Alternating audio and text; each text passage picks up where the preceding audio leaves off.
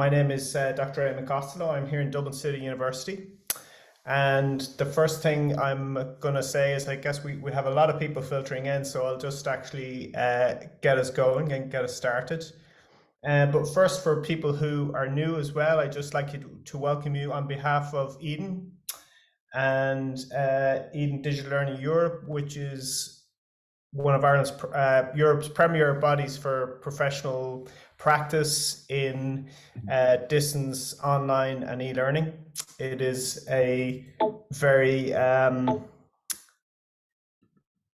august network which has been going for over 30 years. It's coming up on the anniversary of EDEN this year. We're having an annual conference soon, which I will talk about in a minute.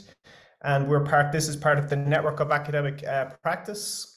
A huge professional learning community that's run in EDEN that runs a huge number of webinars. EDEN has a very well respected journal, ERODL. It is involved in a huge number of research projects and has 14,000 subscribers. It is at the heart of everything that's good in European e-learning, I should say. One very important thing about EDEN is they had a very successful conference in Tallinn next year, and this year it will be in Dublin City University. And my good colleagues, Professor Mark Brown and Dr. Orna Farrell, are the chairs of this conference. They're in very capable hands. It's going to be great. I'm literally on the campus where you're going to be, and we're really looking forward to hosting you here. It should be a brilliant gathering of people that we can share, practice, and disseminate your work and get together as a group of professionals in a professional, scholarly, but also convivial atmosphere of Dublin City. So in Dublin City, I had the pleasure of meeting our first guest speaker here today, who I'm going to introduce in a minute. In reverse order, however, I'd also like to welcome our panel, Professor Sharon O'Brien from DCU, Dr. Keith Quill from Technological University of Dublin, and Professor Denise Whitelock from the Open University. I'll give them a more fulsome introduction when we get to our panel after our main speaker, because we're going to talk a bit about, you may have heard of something called ChatGPT. And we don't have an AI to talk about ChatGPT. We have a real human being, I know because I've met him, a very lovely person, but also a very esteemed scholar, Professor Mike Sharples, who is Emeritus Professor from the Open University. He has a very distinguished career. He was the founder of the Innovative Pedagogy series from the Open University, you may be familiar with. He's written over 300 books and papers. He is involved in a lot of interesting things, mobile learning, citizen science, and has contributed massively over the course of a great career. But he's also written a very interesting recent book called Automated Essay Writing. No, sorry, that's actually his recent editorial in the Journal of Artificial Intelligence. He's also the editor of that journal. This is one called Story Machines. So I'm going to, without further ado, hand you over to Mike, to Professor Sharples, who tells us a bit about automated essay writing and to get the conversation started. Please. Okay. Well, thank you, Eamon. Thank you for the introduction. Before we do anything, let me see if I can share my screen. So can you tell me whether you can see that screen? Yes, we can. Okay, good. Good, we're getting there. Yes, so my name's Mike Sharples. I'm Emeritus Professor at the Open University, and which means that I've officially retired, but it doesn't feel like that. I was starting to enjoy a retirement until something hit the headlines called GPT-3 and then ChatGPT, which happened to coincide with a book that I've been meaning to write for a long time with a colleague, Rafael Perez, on automated story writing. The book is called Story Machines: How Computers Have Become Creative Writers. And so by a happy coincidence, or by an interesting coincidence, it just happened to come out just as this software hit the headlines. So that's why I'm talking to you now. So, as all of you will know, there has been both hype and panic in recent days and weeks over students using new technology to cheat on their exams. And this is just one article from The Guardian on the 19th of January 2023 with the title, Australian Universities to Return to Pen and Paper Exams After Students Caught Using AI to Write Essays. And the article says, Australian universities have been forced to change the way they run exams and other assessments amid fears students are using emerging artificial intelligence software to write their essays. So it's all pretty scary for education, and it all seems very new and extremely worrying about how this new technology is going to disrupt education. So I just wanted to put it in a little bit of historic context, given that I've been writing about this for the Story Machines book. So here is another article from the same newspaper, then called the Manchester Guardian, written in 1845 about hype and panic over students using new technology to cheat on their exams. In 1845, it was a machine that was being exhibited in London called the Eureka that could generate Latin verses. Every pull of a chord, this machine, the clockwork word, and it could generate up to 26 million different hexameter Latin verses. And the Manchester Guardian, among other newspapers, wrote an article saying, it is a machine for making Latin verses. The results are so startling that they seem to be brought about by supernatural means. And again, as in today, it hit the headlines. Punch magazine wrote a spoof article saying that notable invention, the Eureka or Latin verse grinder, was tried yesterday before a committee of young gentlemen from the public schools who are anxious to have their Latin exercises done with the least possible trouble. So what goes around comes around. And I think it's important, just to put this in some kind of context, that it may seem very new and scary to have a machine that can perform essays or write text, but there is a long and honorable history of technology that can generate language. And ChatGPT is only the most recent one of these, and it certainly won't be the last of them. So that's what I wanted to start by doing, just giving you a little bit of context. I'd like you to just take a minute to have a look at this essay, this undergraduate essay on the topic of learning styles. And I hope, since you come from EDEN Digital Learning Network, that you will have some familiarity with learning styles. So this essay on a critique of learning styles, I'll just give you a couple of minutes to read it. And what I'd like you to do is to think, if a student submitted this to you, how would you assess it? What mark would you give it? And what comments would you give back to the student? Just take a look at it.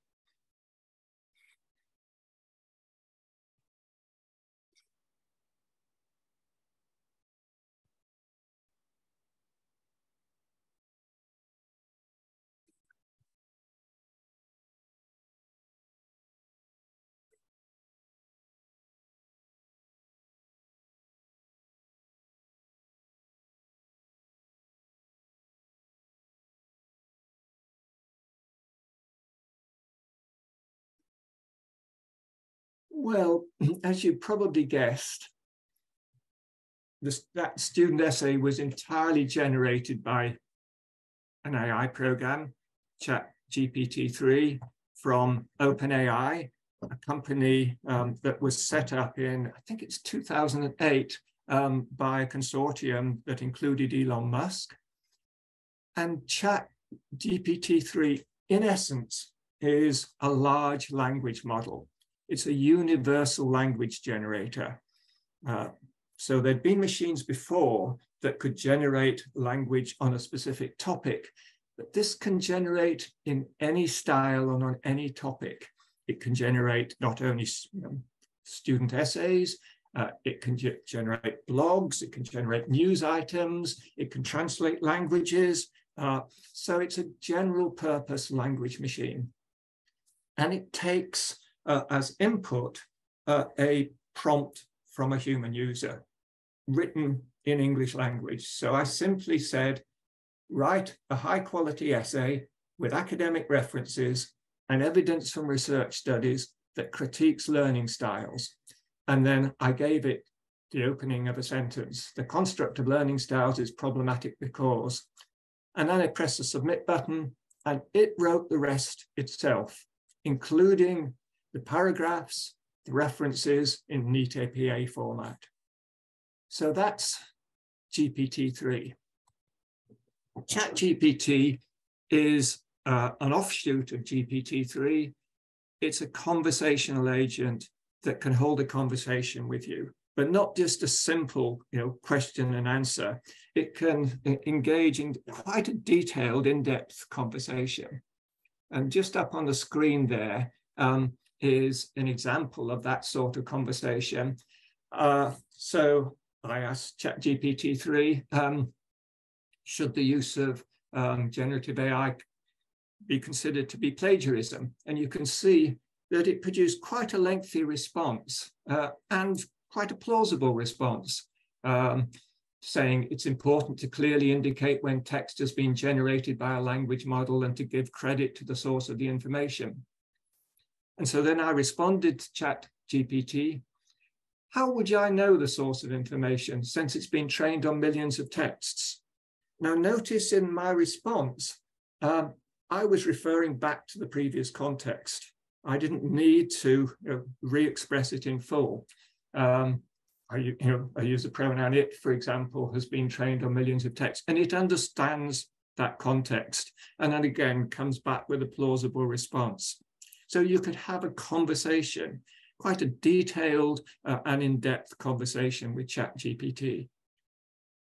So that's the background. The next thing to say is that students are already using GPT-3 and ChatGPT for their exams. Understandably, there have been very few studies recently, but one that has been done is a survey of over 4,000 students from Stanford University about a month ago now, that showed a quarter of those students reported using ChatGPT for their final assignments. And you can be pretty sure that if that was a month ago, there'd be plenty more that are using it now. So students are already using this technology. And in a sense, AI is democratizing cheating. That before, if you wanted to cheat on your exams, you had to pay an essay mill or pay another person a large amount of money to write your essay for it. Now you can get it done for free with AI. So it's not surprising that students are using it. That is not to say that students all want to cheat in their exams, but students are human beings and students are intelligent human beings. And there is a fear of missing out. If everybody else is going to use that technology for their exams, then they don't want to miss out by getting a lower mark or by failing in their exams when everybody else is using the technology, just as they have used previous technologies such as spell and style checkers.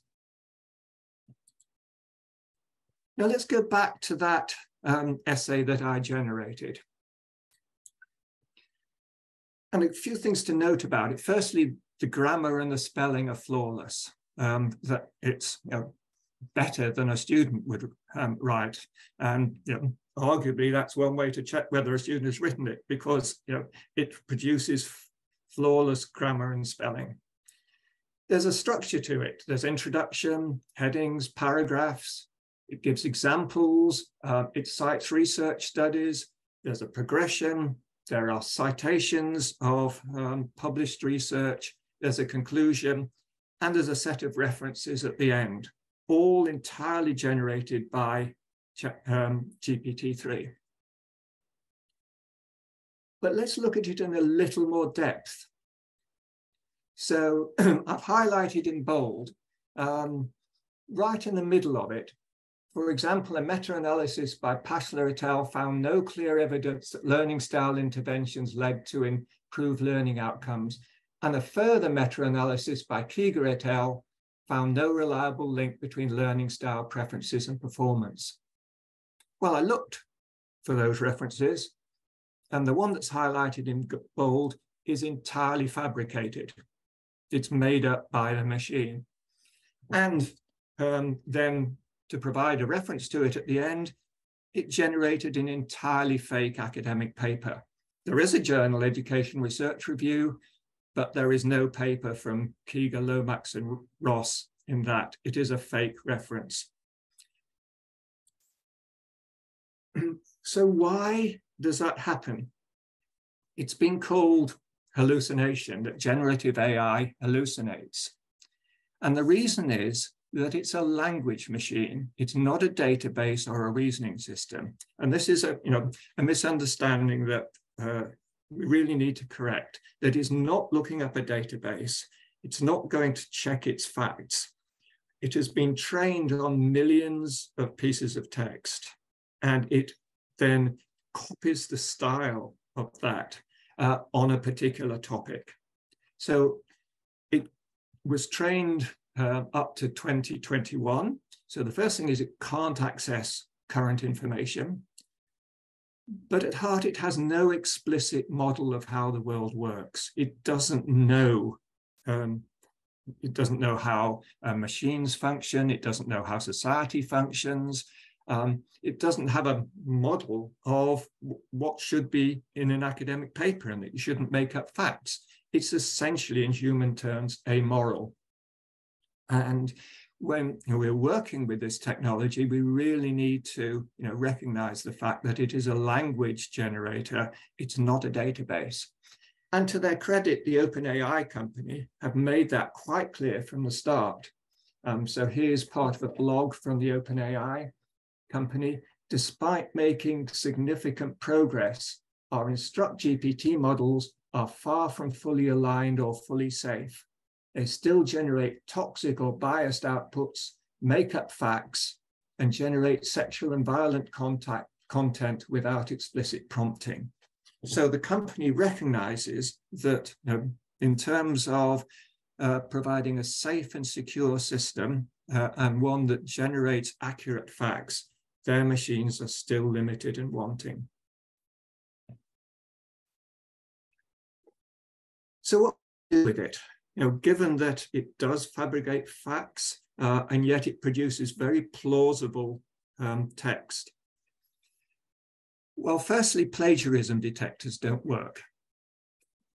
That's because the text is generated and not copied.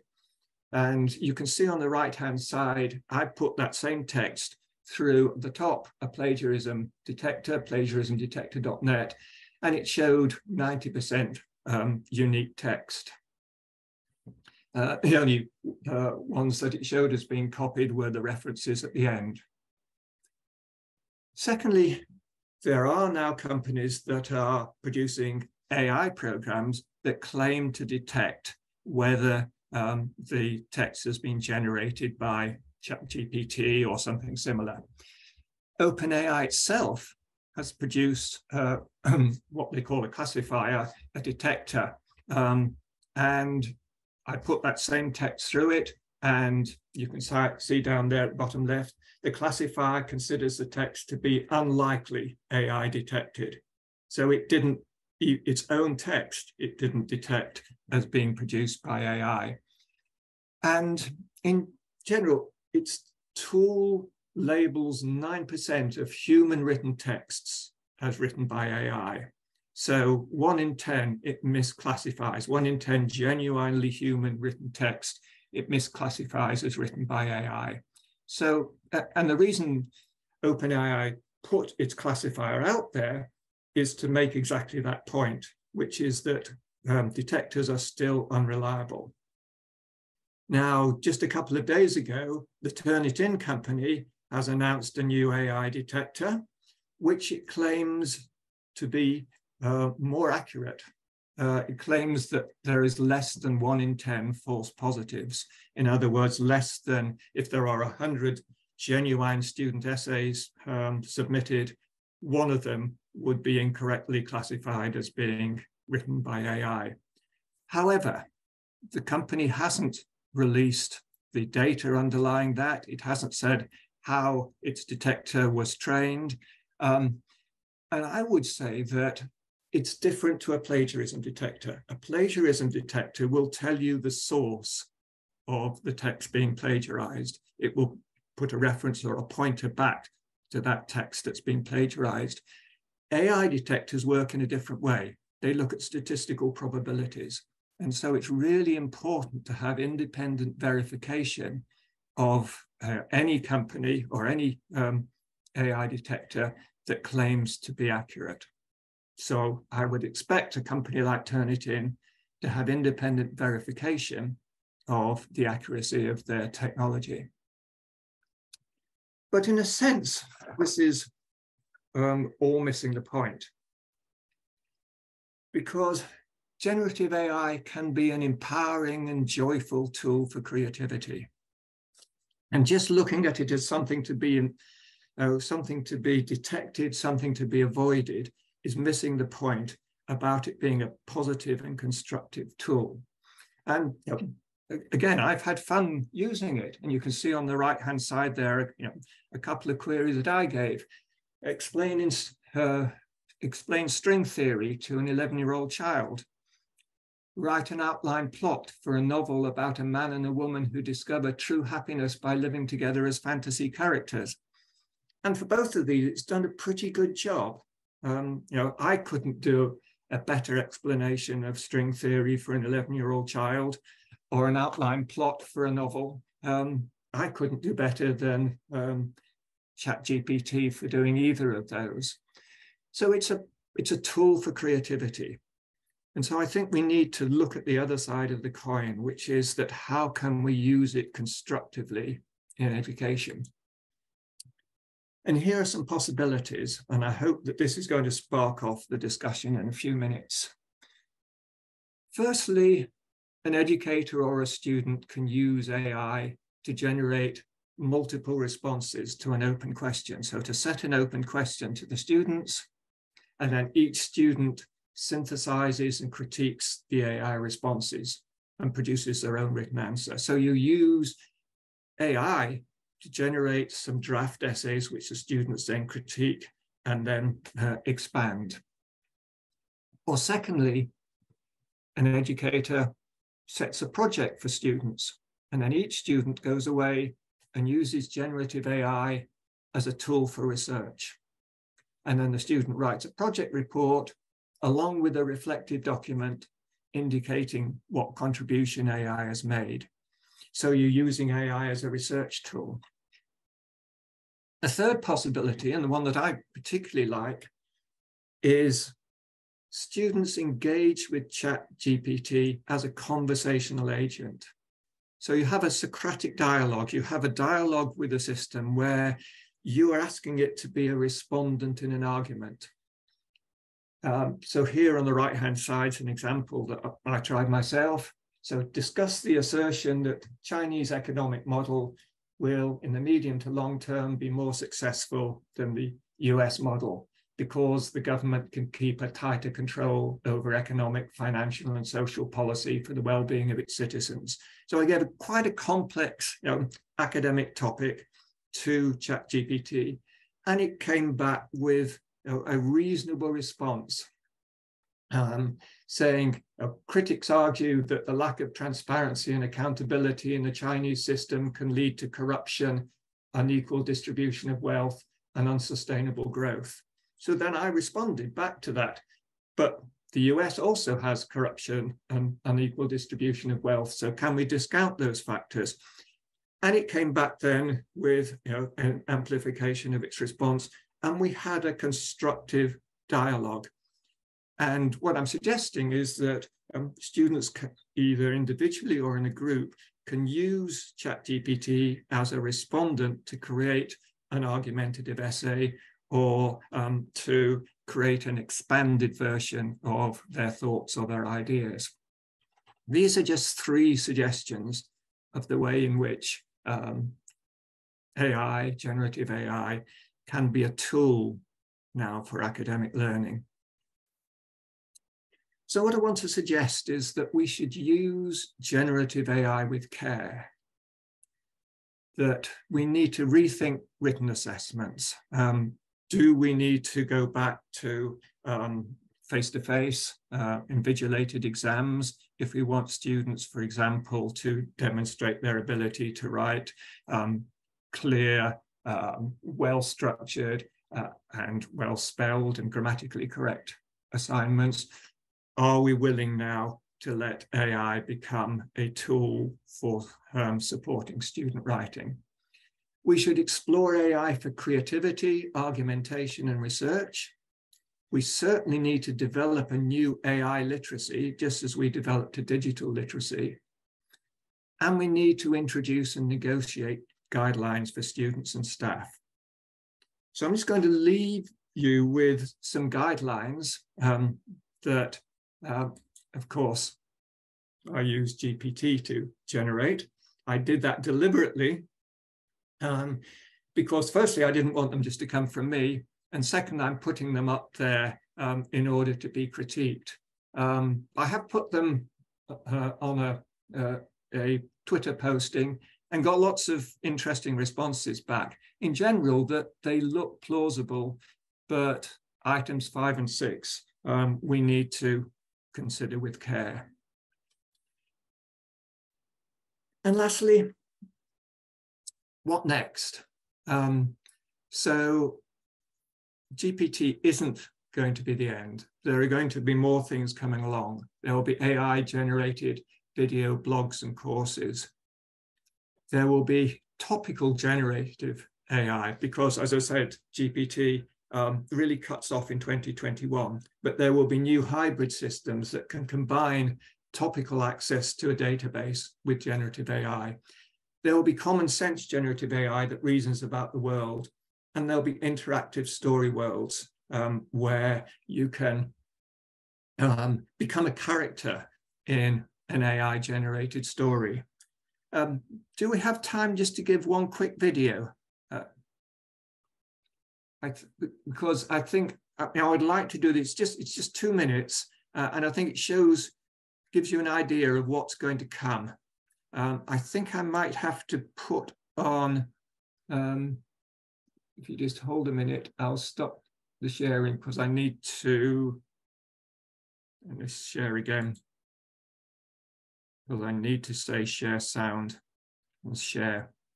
And I'm just going to share. I'm just going to play this video for you quickly.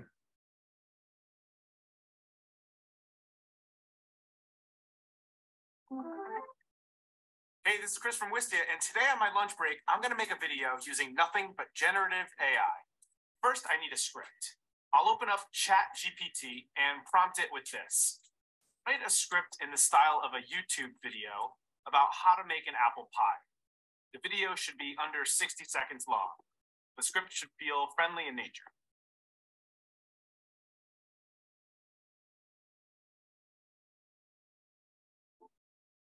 Now, I've been writing video scripts for over 20 years, and this thing just spit out a script in seconds, and it's actually pretty damn good. I'm blown away. So I'm going to go ahead and copy this masterpiece, and I'll open up Synthesia. I'll create a new video and choose my own custom AI avatar that I've made. I'm going to upload a background image for the video, and I'll move my avatar over to the side of the frame. And I'll make avatar me just a bit smaller. In Synthesia, along with my custom avatar, I also have a custom voice print, which will basically turn text into my own voice. Scary?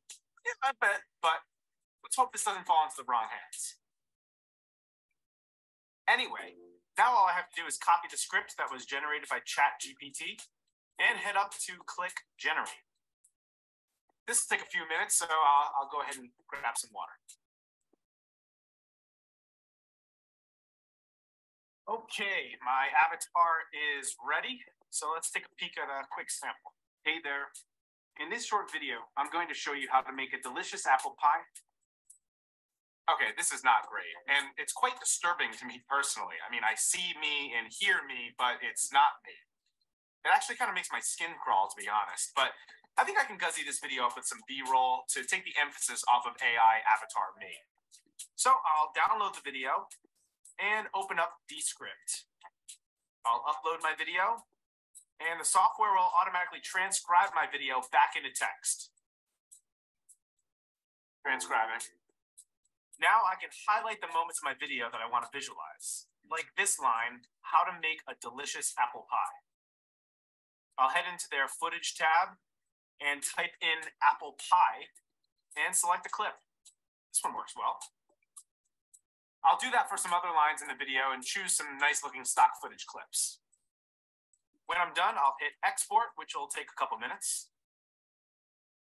All right, here is my new AI generated video about how to make a great apple pie. As a video producer of over 20 years, does this put me out of a job? Don't you mean extinct? Let's roll the video to find out.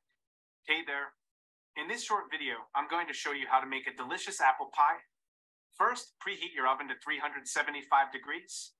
Next, roll out your pie crust and place it in a pie dish. In a separate bowl, mix together sliced apples, sugar, cinnamon, and a pinch of salt. Pour the mixture into the pie dish, making sure to evenly distribute the apples. Cover the pie with a second pie crust and use a fork to press the edges together and create a decorative border. Use a knife to make a few slits in the top of the pie crust to allow steam to escape. Date the pie for 45 minutes or until the crust is golden brown. And that's it. Your apple pie is ready to be enjoyed. Thanks for watching and happy baking.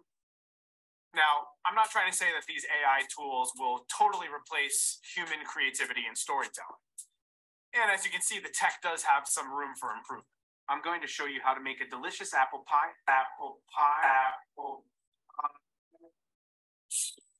But this stuff can be used today to help bring your vision to life. So what do you think? Is this the future of content creation? Or will it be a dystopian reality to the likes of which we've never seen? So that's an example of what's coming. And it took him 15 minutes to create that video. But in the future, you'll just be able to press the button and it'll do all of that for you. So it's not just assessment that's going to be automated, it's also going to be content creation. So that's what's coming. And let me know what you think. Finally, if you do want to find out more, that's the book that we produced, Story Machines, How Computers Have Become Creative Writers. And I'll now hand you back to Eamon and to the discussion. Thank you very much, Mike. I almost don't want to thank you because that was so scary. I don't know if thanks is the right word, right?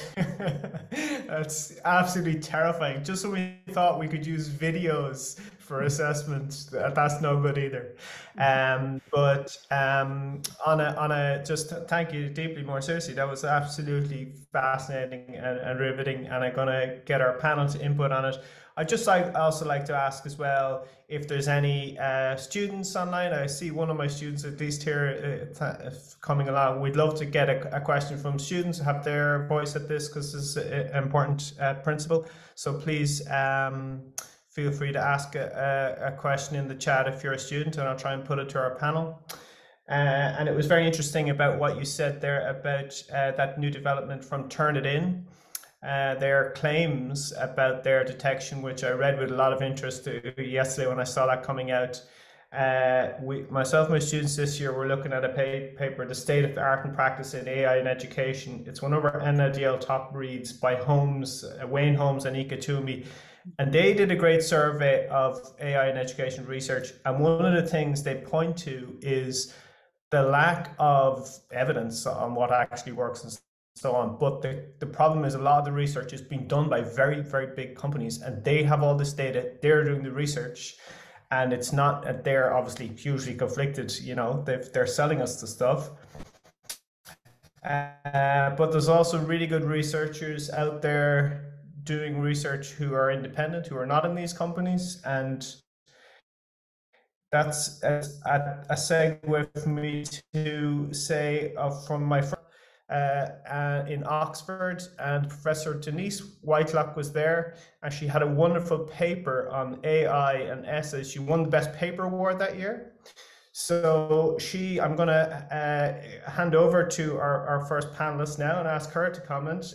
She is a professor of technology enhanced assessment and learning and director of Open University's Institute of Educational Technology, and she's also the vice president of research at EDEN, and a very distinguished and storied career. But I'd just like to ask you if you would get us going, Professor Whitelock, and maybe I'll put to you, you can either just make a comment on Mike's talk on some aspect that you think is worth noting or commenting, or if you think there is some, because you have done a lot of research as well into supporting automated feedback of essays, for example.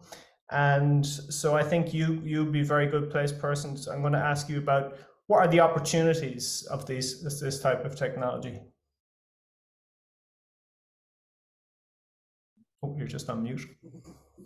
Eamon, I'd rather start with a threat, if I may, because I think the presentation is scary, but I'd like to start off by saying, you know, what we saw, and Mike's presentation was excellent, is that we ought to know this is built on the back of earlier work, years and years of work, with big data, cheap computational power, and a large investment, as we can see from these companies. However, in my own experience, you know, a lot of big data prep must go on before you can actually use it in this way. And Mike mentioned that, you know, the data, what we were using, the database there was from 21, I believe he said. So it's time consuming to make the data model ready. And if data is changing fast, which it is, it needs a lot of prep. So I think we should understand what's going on behind the scenes as well. And this becomes much more difficult for us as researchers with not lots of money as well and access to different areas. But that doesn't mean to say that as independent researchers, we haven't got a voice here and can put some input. But the threat that I'm really concerned about is trust. Now, I picked up that I saw ChatGPT had actually authored or was a co-author on some medical articles. Now, my question to everyone is, would you trust, you know, ChatGPT with a legal matter or with a medical matter? And, you know, years ago, Mike will know as well, in AI, you know, people were enamored with ELIZA. You know, it had a model, and you could talk to it as a psychologist. It was very simple at the time, but very groundbreaking. People were enamored with it. So, you know, the threat is, are people going to become enamored with this? So I think we need to recognize that we need to support people in this, in use of these tools. And as I think the most disturbing thing for me was the video, but it made me think, okay, well, and Mike's right, because he knows all about creativity. He's been working in this area for a long time. Do I need any authors? I don't need you, Mike, to write any books. I can get it myself. I can write my own book, find my own book, or even for entertainment. Do I need to go to my favorite authors? And if videos are coming along, and there's a lot going on in this area in China, creating videos, etc., very extensive work. Do I need entertainment companies anymore? Or is the new business ourselves creating that we share with our friends? So I think there are a lot of threats out there, but very interesting, more philosophical perhaps questions than educational ones. But I think the threat to education maybe is lethargic cognition, following by rote, not understanding. I can't do anything if it hasn't got the assistance of one of these areas. But I think I'll stop there. But it was very good to listen to what you said, Mike. And I'm sure it sparked many ideas from lots of the panel and others. Thank you so much, Denise, and that's a marvelous phrase, lethargic cognition. I would like to my good colleague here in another part of the campus as well, Professor Sharon O'Brien from Dublin City University, a professor of translation studies, and she has expertise in interdisciplinary areas of translation, AI and HCI. And I'd like to ask you, Professor O'Brien, if you would give us a comment, please, on either a threat or an opportunity. Yeah, thank you very much, Eamon. I might also start with the threats. And of course, there are very many that you could choose from. Just to give a little bit of context, I'm coming at this from the point of view of somebody who has done work in research in machine translation for many decades, which is, of course, a type of AI. And we've been facing threats of machine translation both in academia and in the translation profession since around the 1940s. For many decades, we could ignore those threats because the technology just wasn't good enough. But it's really from, I suppose, around the mid-1990s with statistical approaches and data-driven machine learning approaches that we've seen the threats really come to the fore, and people have started to become worried. And of course, it's something that's used day to day by professional translators now.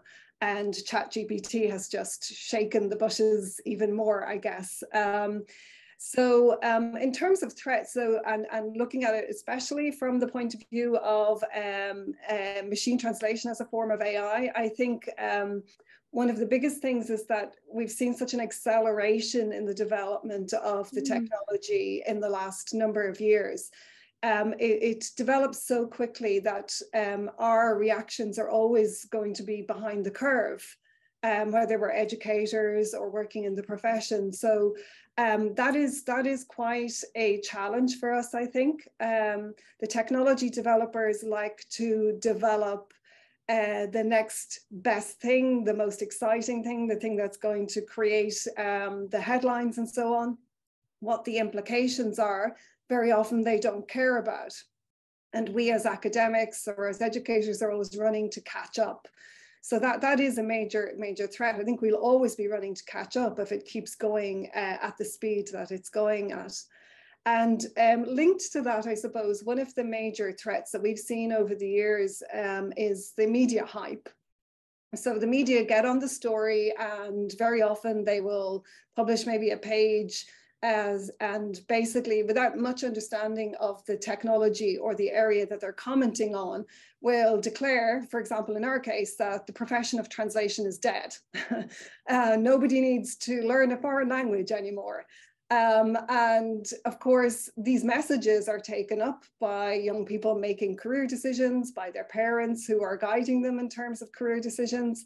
And just focusing on that particular area, if everybody stopped learning a foreign language because we could just use ChatGPT, we know there would be serious consequences globally. So I think that those are some of the threats that I would highlight, just looking at it from a particular area in terms of translation. So I'll hand back over to you, Eamon, now. That's wonderful, Sharon. Thank you so much. And that's obviously the media panic about nothing, and as you say, it's going to be it's a worry for parents of what should people be studying in the future. What are the key skills if AIs are going to do these things?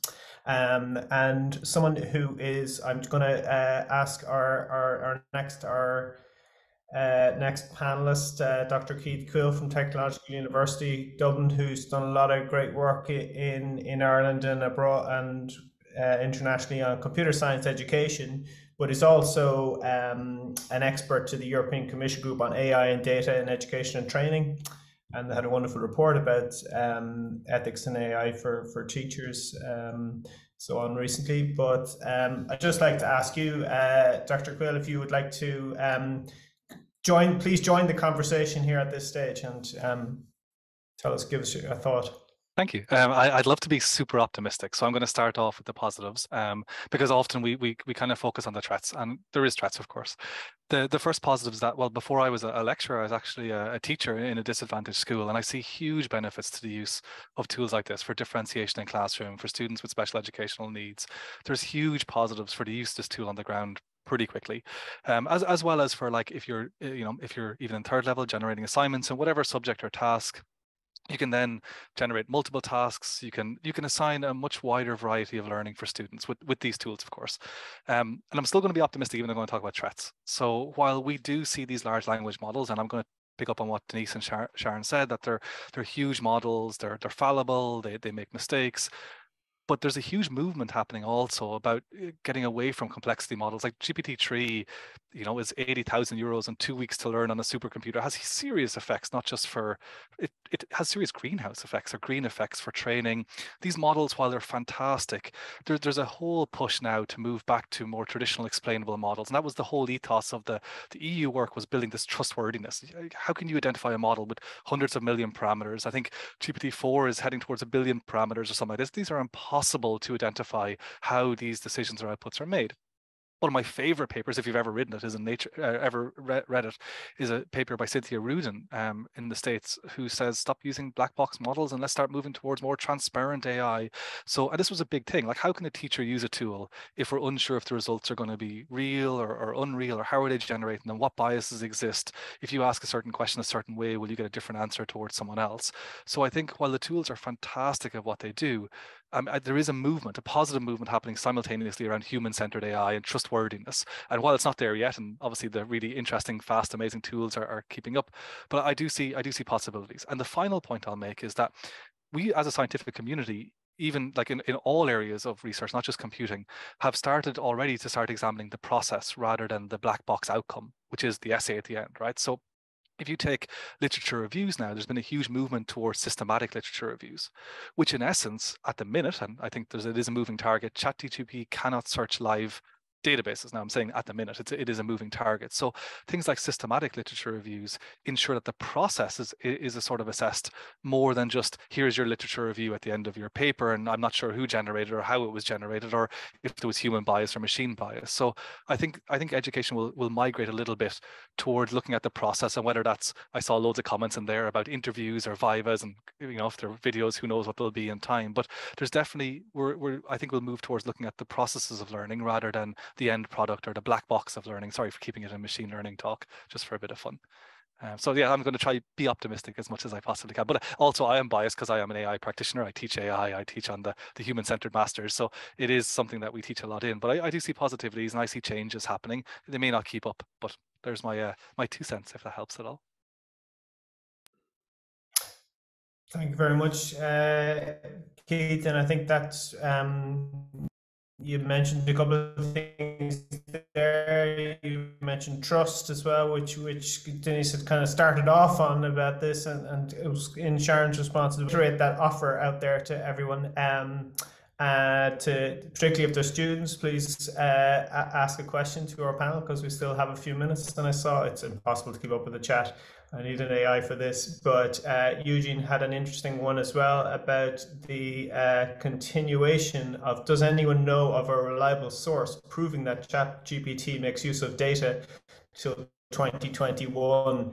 And this is, I guess, all this black box thing. We're relying on what it's outputting to us, and it's a moving target. But I guess that's something as well about this centralized. We have this one massive. I think somebody said at the start, it might have been yourself or Mike or Keith, that we're up to a billion users now of the service. So I'd like to ask all our panel, anyone or Mike, is what do you think of this if we have this threat of some becoming over-reliant on one big service or provider? Have any thoughts on that? Put that out to all of you. While everybody's looking, I saw a post by I'm not sure if people are familiar with Jan LeChun, one of the sort of co-founders of AI, and these models are everywhere. It's not just ChatGPT. I mean, Facebook, Google use them in their current search. They just don't output in the same way that ChatGPT has seemed to hit a spot. So I think while we say there's one model, there's hundreds or thousands of these around the world using many different contexts. So I think it's hard to point out if one is better or worse, or if one is, I mean, they'll all be fallible, they'll all make mistakes. But I would just like to say that there's not just one. Just because this one hit the popular media, there is thousands of these models used in daily basis on multiple things. Sorry, I didn't mean to overcut. I think Mike wants to talk as well. No, I mean, I agree. There isn't just one. And what tends to happen when a new technology comes along is that the press focus on a particular instance, and in this case, ChatGPT, but there are many different models for different purposes. They're being trained in different ways. So what we don't know is that in China, there is also a model that's being used that is going to be then added to Baidu, the Chinese search engine. So there's work being going on in other countries. It's not just US corporations that are developing these. There are also some open consortia as well that are developing similar sorts of models. And so there is varying degrees of openness. In the most open one, you have the data that it's been trained on, the source code. In the more closed ones, all you get is the opportunity to interact with the system itself, but no understanding of how it was trained. But as Keith said, one of the inherent features of these models is that we don't understand the internal processes. In a sense, we don't understand the internal processes of humans either. We don't know what goes on inside our brains. But what humans can do is explain their reasoning. And it's possible to ask ChatGPT to explain its reasoning. And if you do that, it tends to come back with a better response. But it's still very limited in how it can explain its reasoning. And if you're wanting it to do scientific reasoning, for example, then asking it to explain how it came up with its answer is a good way to get inside its brain, if you like, to see how it's doing its computation, see how it's doing its reasoning. But we're still at a very early stage of systems that can explain their reasoning.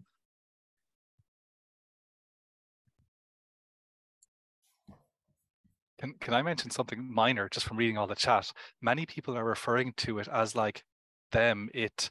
They're giving it sort of nouns that make it sound human or sort of more intelligent than it is. And I think we as a community develop a lot of misconceptions about what this model is capable of, even by how we're terming. I saw one poster saying they're stopping calling it AI or because of this intelligence word and so forth. I mean, we see this in primary and secondary schools where kids are using tools and they're now getting frustrated that the tool can't solve the problem because they believe it's intelligent, because we also spread a lot of misconceptions that this algorithm essentially is far more capable than it possibly would be. Or so I guess it's just a point when I see all of the text and people can't even agree on what to call it in some of the text, which is, or the chat, which is interesting.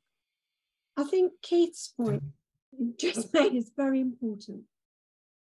When Google came along and we had search engines, we could be talking on the telephone before video conferencing, and you wouldn't remember something, name of something. You could easily go up and Google, be talking. No one would know you couldn't remember it. It was an add-on. And you can see how these tools can assist. I mean, Adept AI is another startup, and it's talking about you having a teammate with you that can help you. For example, if you're working on an Excel spreadsheet, oh joy, as you have to do with your budgets when you're the director, and you want to pivot some tables and you haven't done it for a long time, something that they could produce, Adept AI, you could just call on the piece of software and it will do it for you. It will be an adjunct. But as Mike said, it doesn't necessarily know what to do and it can't explain it. So I think on a positive front, these are tools that can help us to think better, to do different things, because we can at least rationalize and explain that. So that's the positive side of this. And we've got good researchers as well that can look into this and see the future as well, because we make the future, don't we, in our research. So I think it's maybe a call, Keith, as well, to say we should be informing journalists better. Now, Mike, when you showed us that first piece, I thought it was very journalistic in style. And I thought, I listened to the instructions you gave there. You did say put references, but you didn't say write in an academic style. And I think that style, did you? Because I thought the style was more journalistic. It talked about learning styles as well with physiological responses. You don't see much of that in the literature. Anyway, just a point. I'm finished, Eamon, sorry. Eamon, if I may jump in very quickly. Thank you. Because that was wonderful. I was going to ask you, Sharon, go ahead, please. Yeah, no, I focused on the negatives, so I would like to say some positives as well. And just to follow up on what Denise said there, and going back to your wonderful phrase, Denise, lethargic cognition. I think that one of the positives is of these tools and technologies is actually augmented cognition. Because we look at machines and in my world, people tend to disparage what the machine can do and I can do better because I'm human, I'm more creative, et cetera, et cetera. But I think we should stop thinking about it as the machine versus the human, but rather, you know, how can these tools and technologies augment our own limitations, because we have plenty of them, right? So if I'm a translator, I might find ChatGPT or a similar tool to be somewhat inspirational. If I'm stuck, you know, I might not use the solution that it gives me, but it will spark another solution that would be even better. So I think that the use of the tools and teaching people how to use them to help augment our own limitations might be one way of looking at the positives here.